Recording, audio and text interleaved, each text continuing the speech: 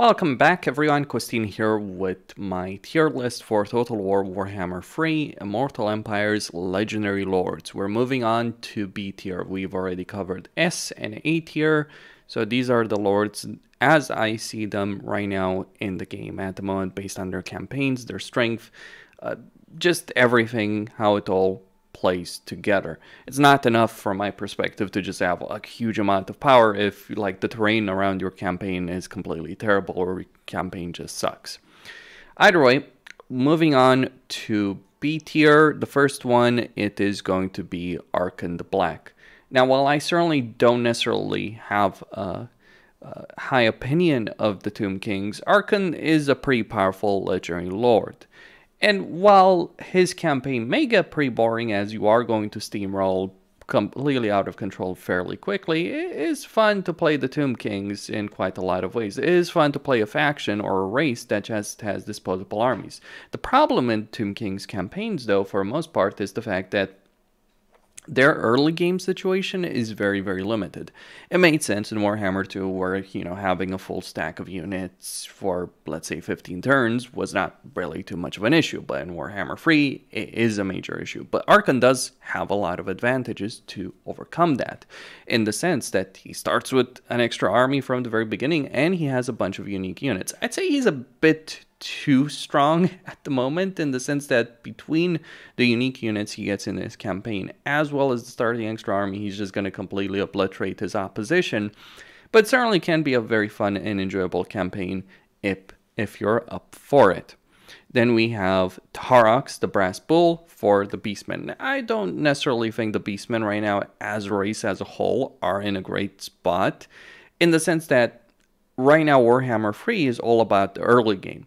It's not necessarily so much about like past turn 40, 50, and the Beastman early game can suffer a significant amount, especially for Taurox. He has a fairly difficult starting position, though they have made it easier with the recent with some of the recent patches. Here's the thing though, if you do overcome that difficult early game and you start getting regiments of renown and you start getting the more powerful units, you have a campaign that has a huge amount of potential in it. You just have to overcome the initial challenges, deal with things like Silostra, Lefanar, etc. But if you manage it, and it is a pretty big if, I imagine, for a lot of people, then you certainly will have a blast of a campaign where you're just going to fight a lot of battles every single turn. I would not necessarily recommend this campaign for people that don't enjoy fighting a lot of battles manually, because that's exactly what you should be doing in this campaign, fighting a lot of battles manually every single turn to maximize the potential that you do have. Then we have Skarsnik, B tier as well. It says a lot about Skarsnik that the Greenskins are one of the best races in the game at the moment, that he's a B tier legendary lord, but he's kind of pathetic. The problem is that while he has a major goblin benefit in terms of upkeep, though he doesn't have the Goblin Tide skill line himself, which is actually a pretty significant downside, because without the Goblin Tide, your Nasty Skulkers have significantly less armor. You want to use Nasty Skulkers, and so because of that situation, you're going to end up being far more limited in terms of like his own army potential. But yeah, you can recruit a bunch of Goblin Grey Shamans as lords and give them the Goblin Tide. They'll actually do better in battle than Skarsnik will because of the extra armor. They're going to give the Goblin Archers and the Nasty Skulkers, not Night Goblins to be specific. I think Night Goblins could use that benefit at the moment, at least their melee units could, because there's virtually no reason to use them in a campaign at the moment.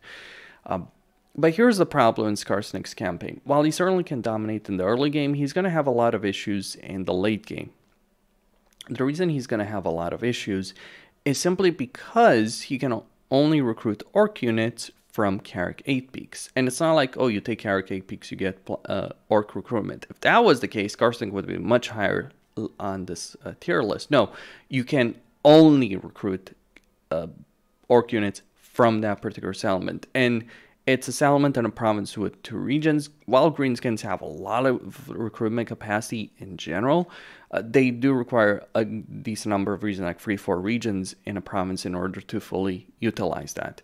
Whereas Caracate Peaks, it's in a province with only 2 settlements, so it ends up being fairly limited as a result of that in terms of unit recruitment. And the structure that allows you to recruit orc units takes a long time to build, which is an anomaly for the greenskins because they generally build things very fast and very cheap, not so much for Skarsnik's orc recruitment. And not being able to recruit orcs does cause a lot of issues in the long term of your campaign, because while Nasty Skulkers are great in the early game for like 30-40 turns, they stop being as useful much later on as you're encountering much better units in a campaign. So you do need the orc units. Like, the greenskins have a great unit variety. Skarsnik just has less unit variety in his campaign because he can only recruit orc units from that one settlement.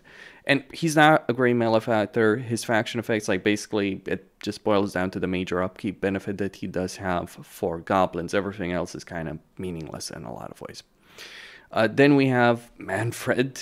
Manfred is a vampire count's legendary lord that basically has no faction effects outside of the Books of Nagash. The problem with that is the Books of Nagash suck. The entire system sucks. Say what you will about the Tomb Kings, they're not reliant on the Books of Nagash to have faction effects, whereas Manfred does. So Manfred has a fairly limited campaign. He has a difficult starting position. He's surrounded by enemies. He doesn't even have a special a Lord skill line. He just has 2 different schools of magic. It's like, okay, that's great.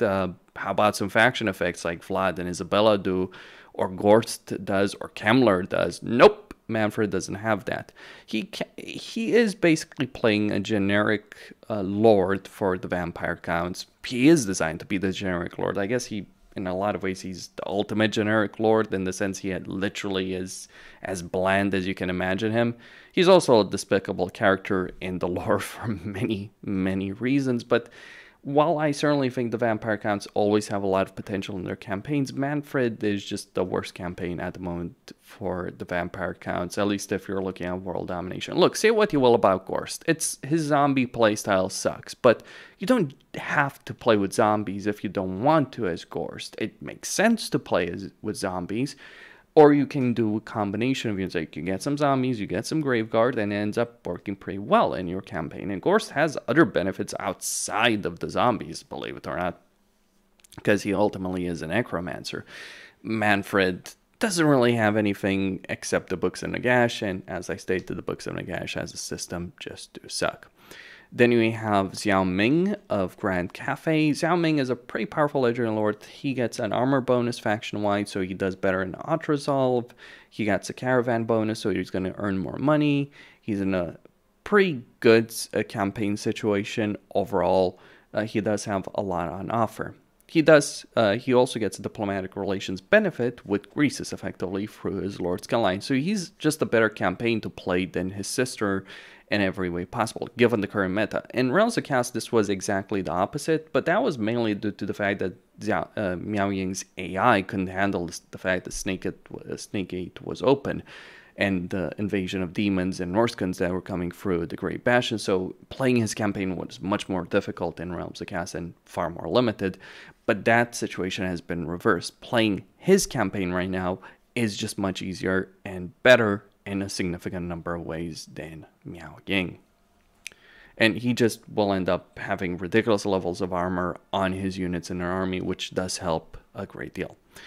Then we have Rapance, the Leoness for Bretonnia. Bretonnia is kind of one of those weird races in the game in the sense that they have a lot of things to like. They have a great economy, good growth, actually one of the highest, if not the highest growth rates in the game. They can earn a lot of money for sacking and looting settlements. They have good hero options, limited as they are, but they are still pretty powerful. Their cavalry is the best in the game. They have early game artillery, so what's they're not to like? Well, their infantry and range line sucks in a fairly significant amount, and Bretonnia does struggle in sieges. That's why Bretonnia is a limited faction. But Rapance actually is in a pretty powerful situation. She's not limited in terms of confederation with other Bretonnian factions the way every other Bretonnian legendary lord is.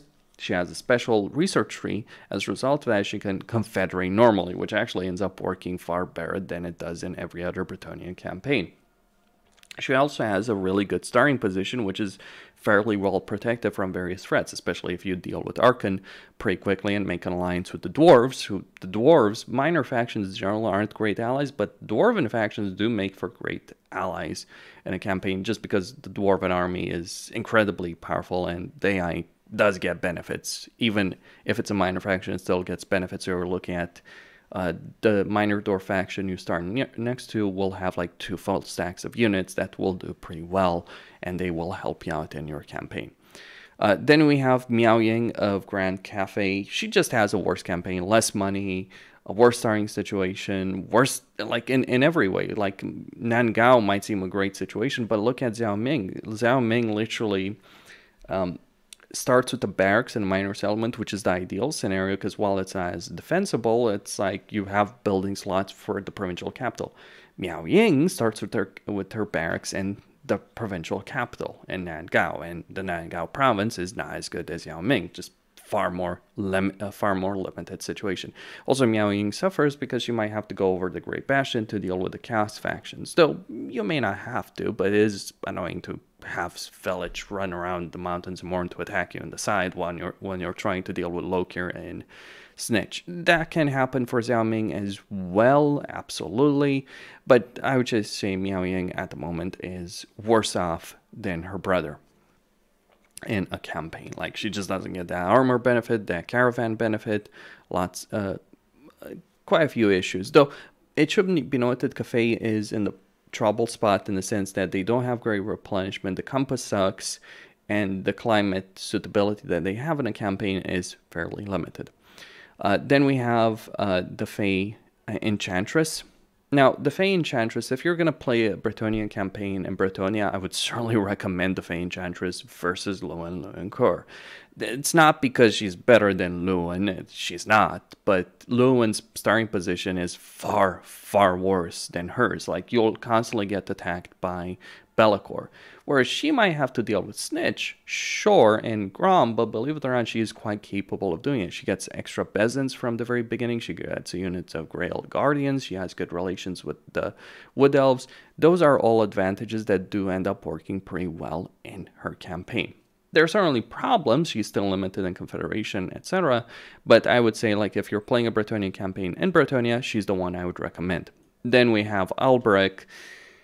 I want to like Alberic. A lot of people don't for obvious reasons, and I understand exactly why. Like, going on a Knights Crusade as Bretonnia might seem like a great idea. Rapunz has a Crusader campaign, except the problem is Alberic, to get his quest weapon, has to go for Sartosa, and then he is limited in terms of his diplomacy, and navigating Lustria is always an issue because it's slower and you have a lot of factions and you have it's still kind of a Thunderdome there, though it is one dominated by the Lizardmen at the moment, but still lots of issues over there.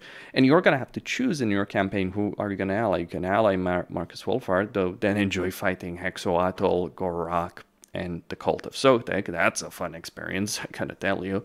But yeah, Bretonnia I don't think is well suited at all for the kind of jungle warfare that Lustria has to offer. Though Alberic's campaign can work, and he can get the vows unlocked pretty quickly, which is a benefit that Rapunz also has.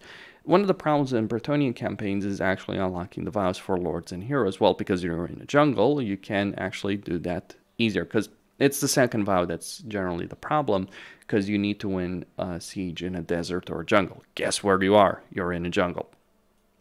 Then we have Tretch, Craventail of the Skaven.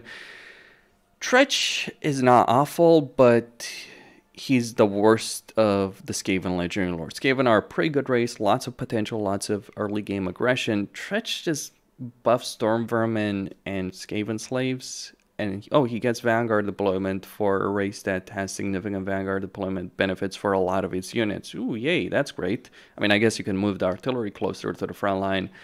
It just doesn't end up working as well as you might think. I mean, you can play a campaign as Strange and you can certainly win it, but like compared to every other Legendary Lord of the Skaven, yeah, Tretch is far, far behind. And I say this as someone who has played this campaign. People wanted me to play this campaign. I've played it. it is still an awful campaign. You can make it work, but you can make any campaign work if you so desire. Like, just compared to all of them, even despite all the issues Claw and Frat have in terms of their initial starting positions, their campaigns end up working significantly better than Tretch's does. And besides, you're not constantly getting nuked in all the other Skaven campaigns, whereas in Tretch's campaign you are. There is kind of a bit of bug with his faction benefit with the declaration of war, because you can basically have it perpetually on, but even then it's not as big of a benefit to make it worth it, I would argue. Then we have Lewin Leoncoeur as Bretonnia. Like, Lewin is great to confederate because he's really powerful in battles. He starts with all the vows unlocked, so you don't have to worry about that, etc., etc. But actually playing Lewin, not worth it. His faction effects are not great. His starting position is pretty bad. Corone as a special settlement actually has less growth than a random generic settlement of Bretonnia. It's just the worst campaign to deal with as Bretonnia in a very significant number of ways, like constantly getting attacked by Norskans and Be'lakor from the north, having to deal with Grom, having to deal with Musalon. It ends up being a fairly awful situation, and you're just incredibly limited in terms of this campaign as a result of it. You can make it work, but I would not recommend playing a Bretonnian campaign as Lewin. It just ends up working pretty badly. Then we have Gorak of the Lizardmen. Well, I certainly think the Lizardmen are a weak race and have quite a few issues. Gorak just works. As for why he works, well, nuclear weapon with Lord Croak. There's nothing more to say, really. Well, there is more to say. He is insane in defense. His Saurus get barrier.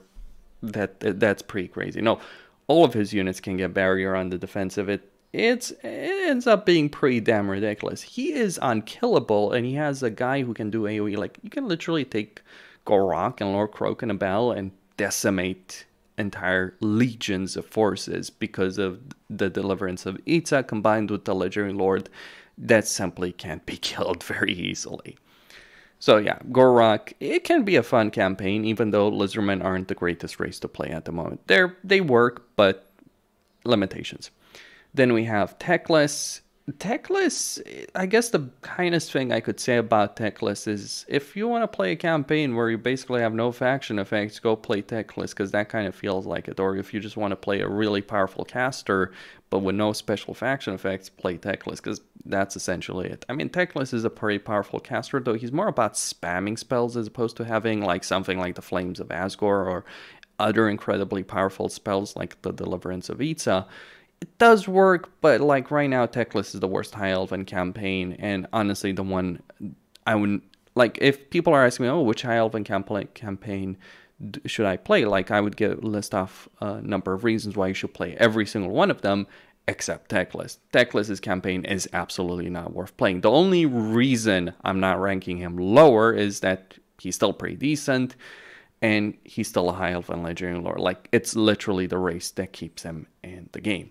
And that's it with the B tier Legendary Lords for Total War Warhammer 3 Immortal Empires. Stay tuned for more. We're going to be moving on to C next time.